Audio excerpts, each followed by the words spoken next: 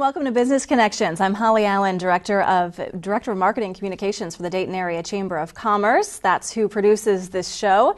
It's a new year, a new start, and businesses throughout the Dayton region are they're planning for 2016, hoping that they will have a successful year. We all wish we had a crystal ball. I don't have a crystal ball, but I do have with me today Tom Traynor, who is an economics professor with Wright State University.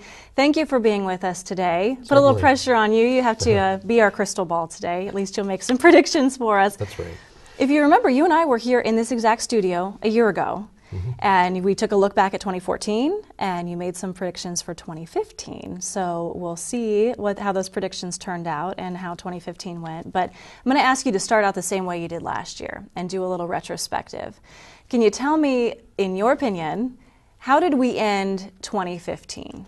I think pretty well. Job growth was around 1.5%, which translates to about 4,000 to 5,000 jobs, new jobs in the area. And that's really the second year in a row that we've had that, and I think that's important. So the job growth rate here is still below the national average, so I don't want to make it sound like this is a spectacular year. But it's a lot better than we were seeing for really the previous 15 years in this area. So this area is doing much better than it used to, and I think that really have to make that step before we could expect anything better. So I think that's a big plus. And the fact that it wasn't just a one-year blip in 2014 was also important to this region. And so adding that many jobs over 2 years, I think 8,000 to 9,000 jobs over 2 years in an economy that has about 380 plus thousand jobs in the three-county area, Montgomery, Miami, and Greene County, that's pretty good. So I think that bodes well for the future, and we'll talk about that in a few minutes. But I think that's a nice trend that's really reversed what was really a very rough patch for the 2000s. Right. And even though we didn't have job declines in the early 2010s, it was really very flat.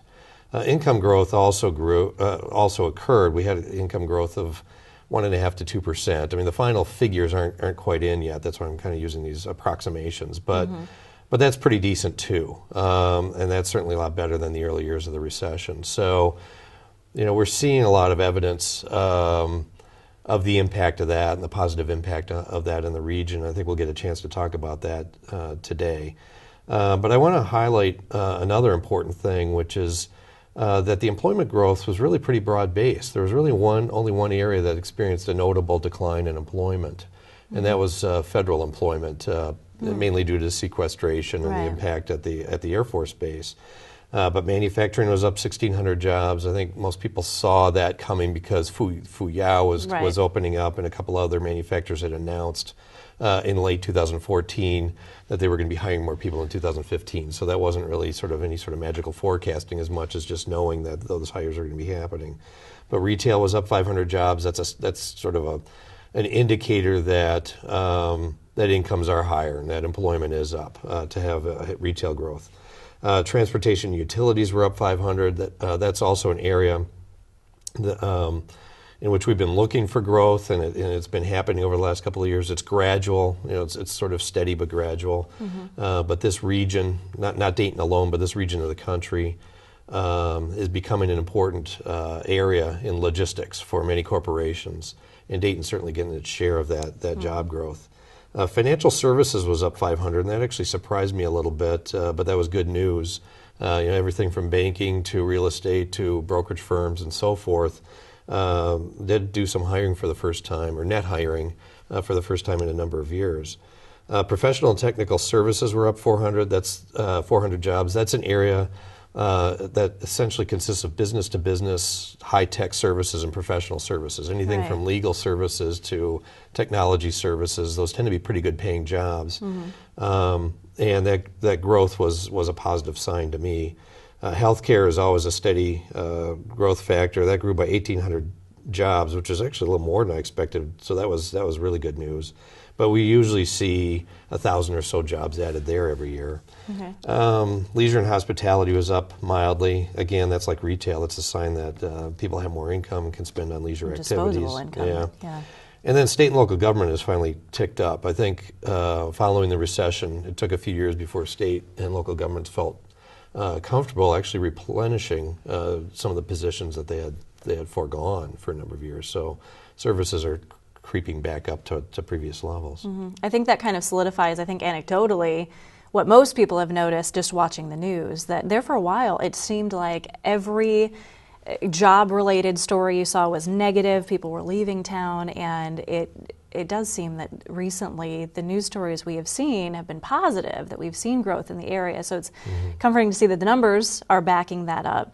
You mentioned in healthcare that the growth was a little higher than you expected. Was there anything else that surprised you've seen from 2015? Yeah, I think the other one that I mentioned was financial services. But so I think I sort of brought the two sort of surprises, and they were pleasant surprises, so that was good. You know, the slowdown in federal employment wasn't really a surprise because a sequestration was sort of a known factor before the year even started.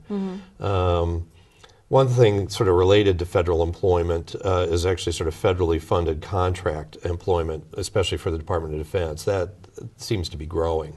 That's a much harder statistic to follow because it crosses many industries, from business to business services to manufacturing and other types of specific activities. So it certainly, at least from news stories, appears that there is a net growth in the number of contracts that are active in this area. And so that's a positive, and I can't say that I was really expecting that, but I think that's another sort of pleasant surprise. You know, last year when we talked, we said the word steady growth, I think, quite a bit. Yeah. It was pretty much the theme of the whole show, and it has been for several years. It wasn't just the last time we met. You know, after the bottom kind of dropped out in 2008 with the recession, we've slowly made our way through trying to recover from that.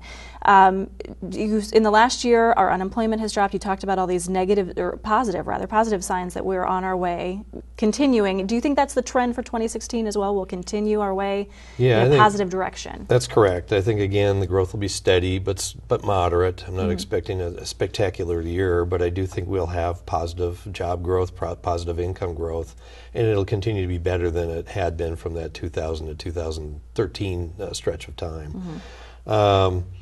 So I sort of caution people when we see news events, and as we're taping, you know, there's a lot of stories about China right now, about how those kinds of events are offset by other events. And so, sure, there might be one negative event, and it might even be a sort of a significant negative event, but there's going to be other positive events occurring throughout the year, and that's why the net effect on a year-over-year basis tends to be more gradual. And so I would sort of advise people not to get too worried or by bad news or overly optimistic based on sort of single good news events. There tends to be sort of these important underlying factors, which is that households are still gradually improving their financial standing, even this many years after the financial crisis. And that's only sort of gradual improvement. And job growth is gradual, and income growth is gradual. And those are the most important factors, really, in determining sort of the path that the economy's on.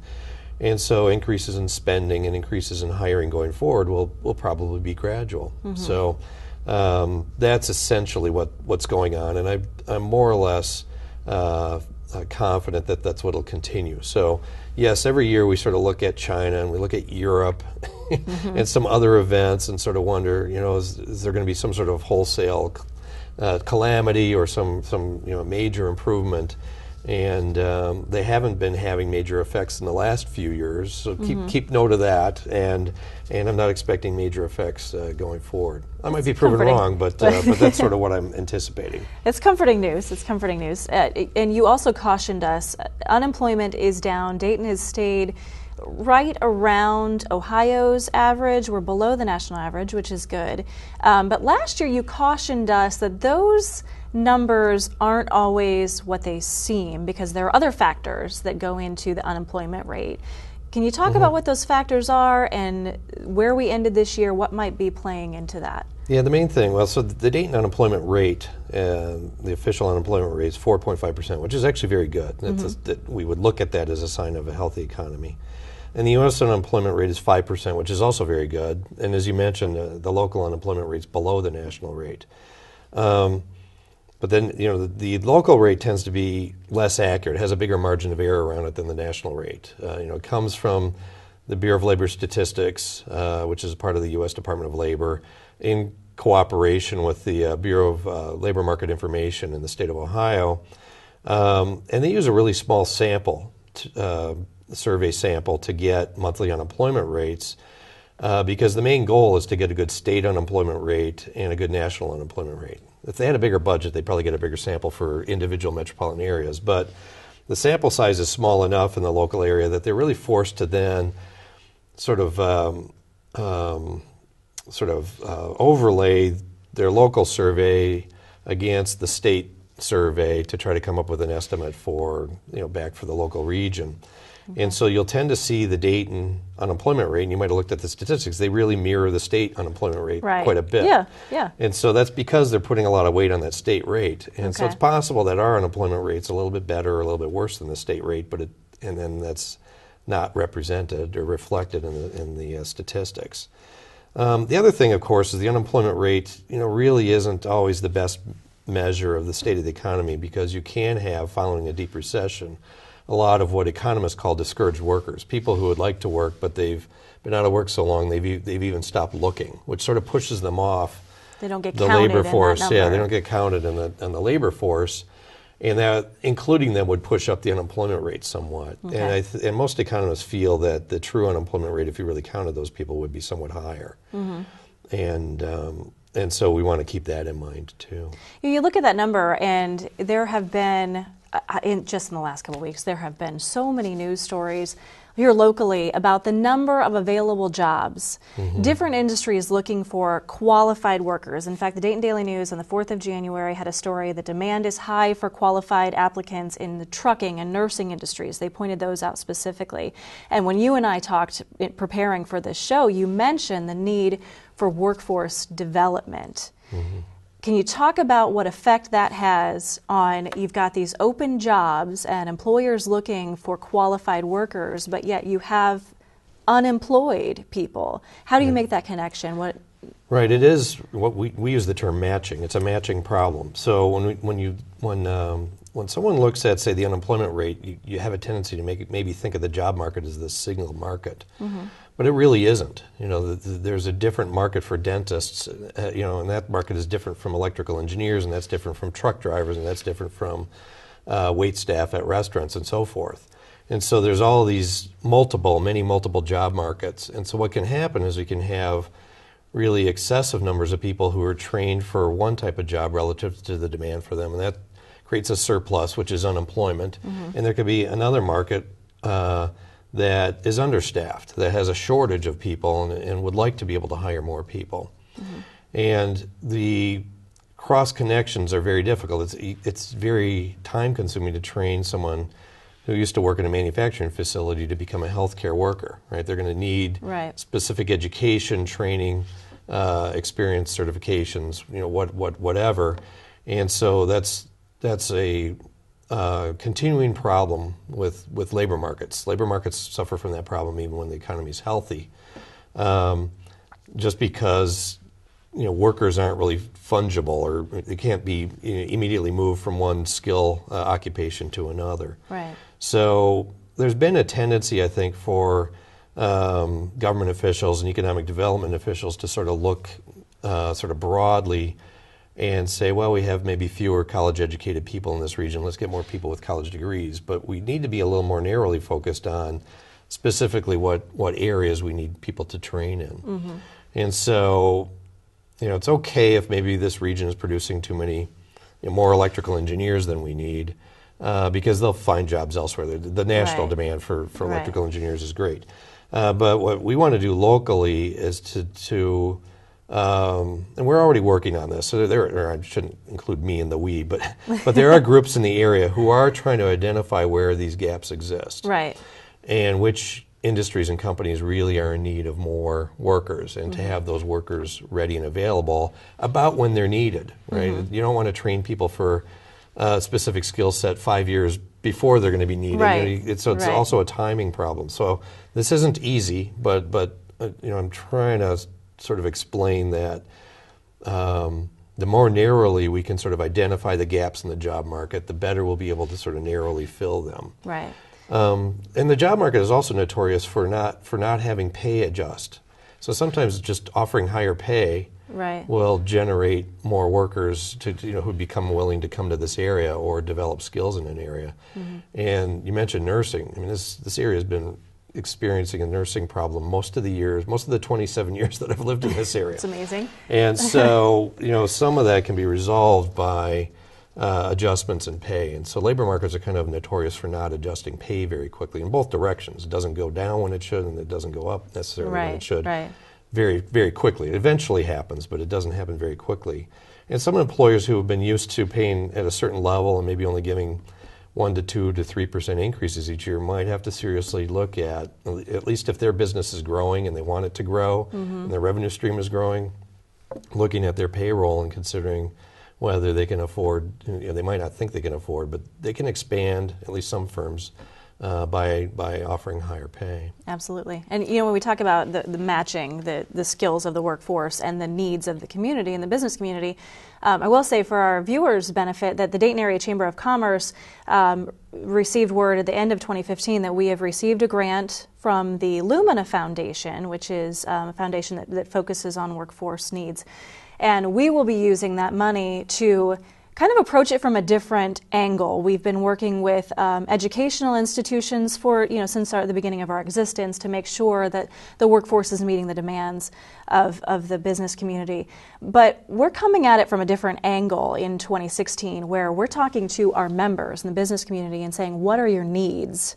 And then we are taking those needs and creating a pathway to that career. What education will you need, and what does this career mean to you, pay wise and skills needed, and take that to the education institutions and telling them this is what the needs are to try to open that pipeline even more, which is, like you said, we've been working on it for many years, but this is something that in 2016 the Chamber will be using on just for your benefit. Great, yeah. And you talked about industries that we mentioned them last year: healthcare, transportation, warehousing, and wholesale distribution industry, and a little bit about manufacturing. That those were the industries to watch for 2015. And I got to say, you were spot on, because here at the end of 2015, start of 2016, those are the industries we're still talking about: healthcare and the warehousing and distribution. Do you think those are the industries we will be watching in 2016 as well? Yeah, I think so. So healthcare, that's just been a steady growth industry for decades in this area. Part of it's demographics, just the aging of the population. Part of it is advances in healthcare technology and delivery. And so there's so many more ways in which people can be treated, providing essentially new markets within healthcare. And of course, a company like CareSource, which has been growing, provider of services to government agencies around the country for Medicaid, as well as other services they provide. They've been expanding as national demand for health care. Can't get away from CareSource this year. They've been everywhere. So I fully expect healthcare to add jobs. There's construction going on, for that industry right now, and so I would expect at least another 1,000 jobs in that industry again this next year. Transportation, warehousing, and wholesale, yes, I think it's going to continue to grow. Again, logistics and supply chain management is a real growth field, and this is just geographically a good region. A region that stands to benefit from growth of the use of those types of management strategies, and so I think we'll continue to see growth there. Manufacturing, there's been some announced hiring again, but this is the one industry that I think could be impacted by the troubles that China is experiencing with their economy and the flat growth in Europe, and those nations are essentially working to adjust their exchange rates to help them recover, essentially, reducing their exchange rates, increasing the value of the dollar against their nation's currencies. And that will hurt U.S. exports a little bit, and the main exporters in this area tend to be manufacturers. I'm not sure it'll have a huge effect on this region, but it'll be a dampening force. So I'd expect slower growth in manufacturing than we had recently. And manufacturing always also has the this sort of long-run trend right now of moving towards more use of equipment, capital, and less labor. Yeah. So this region has half the manufacturing employment that it had 15 years ago, and that's not going to come back. And even though the region still produces probably 80-85% of the manufactured goods that it did 15 years ago, so it's just very That's much amazing. more dependent. Yeah, I saw someone from the Federal Reserve Bank in Cleveland once mention that manufacturing is kind of going the way of farming. We produce as much food in this nation as we ever did, but do it with far less labor. Right. And that's essentially something we always have to keep in mind. I don't know that we'll see the financial services grow as much as it did this last year. I hope professional and technical services continue to grow. That's an industry that really sells a lot of services or provides a lot of services to outside of the area, which provides a nice flow of income into the region. I've always been overly optimistic, but I'm still optimistic about that particular industry. So I hope we can see some growth there. Yeah, well, and technology has become another a big industry in the Dayton region. We hear a lot of talk about the technology industry and the hopes and dreams of creating a little Silicon Valley here in the Dayton region, which is. Right, you're smiling. That's what every community hopes for. That's what everyone hopes for. But we have seen growth in that industry, and that's an exciting thing. We actually have a pretty good skill set of computer scientists, engineers, and other related professionals. Trying to find ways to encourage entrepreneurship would be really useful, but it's hard to find exactly what button to push to make that happen. Right, right. And we have existing firms in that area that I hope could expand or could identify new markets for themselves if they've already sort of reached the potential in the markets they already serve. Right. When we talk about technology, I don't want to run out of time before we talk about the largest employer in the state, which is right here in our backyard. Wright-Patterson Air Force Base has a huge impact, billions of dollars in this region. The caveat with that is that it's tied to the federal government, the Department of Defense, and the budget. Where do we stand right now with that, and what do you expect to see in Wright-Pat? You talked about some cutbacks in 2015. What do you think 2016 holds? Flat or maybe slight cutbacks, but really this, politically, this is an election year, so I'm not expecting any major changes. These tend to be years in which you don't see major program changes occur in the federal level, and so 2017 will be an important year to watch as we have a new president. And so, depending on which president is elected, that could have an impact on Wright-Patterson Air Force Base.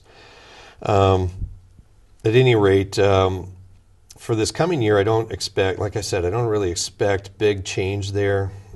We could see, but something like another BRAC process, I don't think is in the offing until 2017 or later. I don't even expect anything like that to be announced until 2017, if it were going to happen at all. Right. But the good thing about the way, and I'm sorry to cut you off, but the good thing about our setup here, right, is that Wright-Pat is a significant base in the Air Force. So when we see some of those cutbacks, in some cases, Wright-Pat benefits because in other places where they're cutting back, they move those positions to Dayton. Is that accurate? That's true. Dayton was a net winner in the last BRAC process.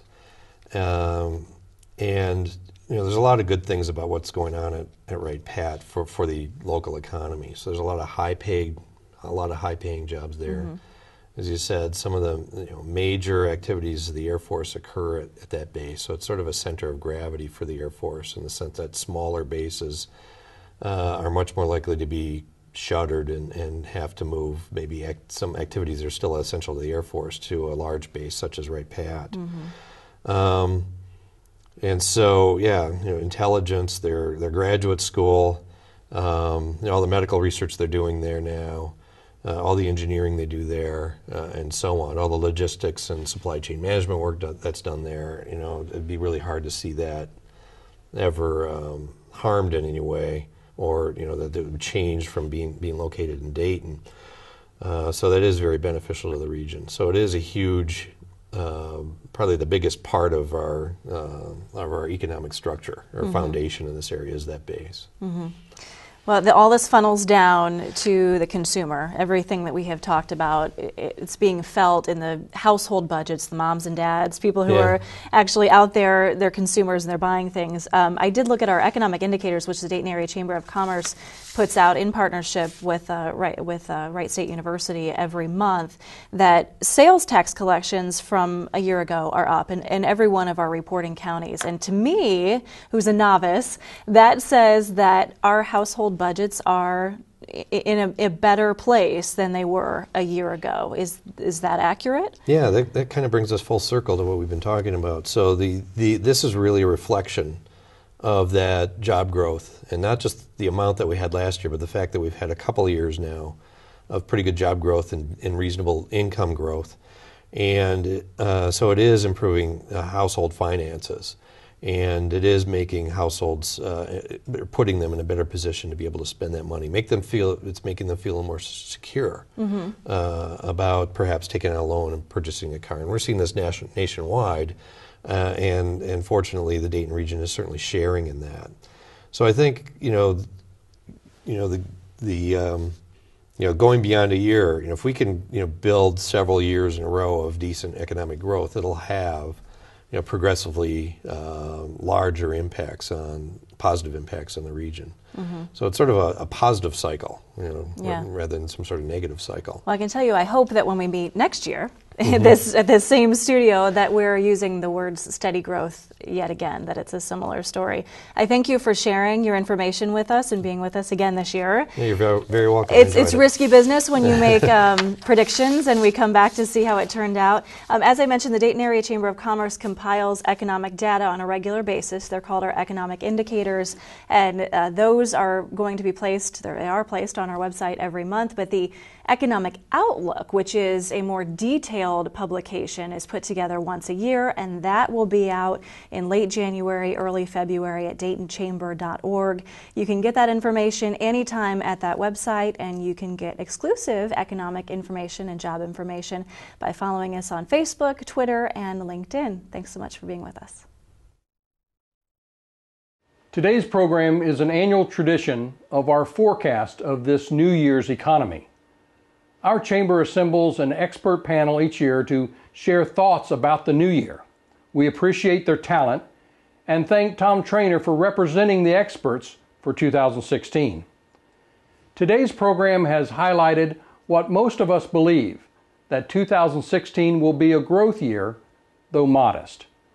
We've seen continued rebound in our manufacturing sector, housing, and supply chain management industries. Healthcare will continue to grow, but more of the growth for our region will be in the government care programs and home health care. Housing affordability for our region is outstanding, and we think the housing market should still be able to take advantage of that, and with some pent-up demand will trend better than in previous years. Certainly two of the variables of our economy in 2016 will be the stock market and long and short-term interest rates. We know we will see changes, but it's not always clear as to the volatility of the markets. Those changes always affect business decisions and consumer confidence. However, one of our greatest challenges remains our workforce.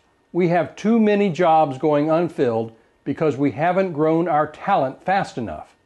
If we are to retain business and, for that fact, current talent, we must continue our push for a trained and talented workforce that will drive our economic growth going forward. We hope that you've enjoyed our program and wish you a prosperous 2016.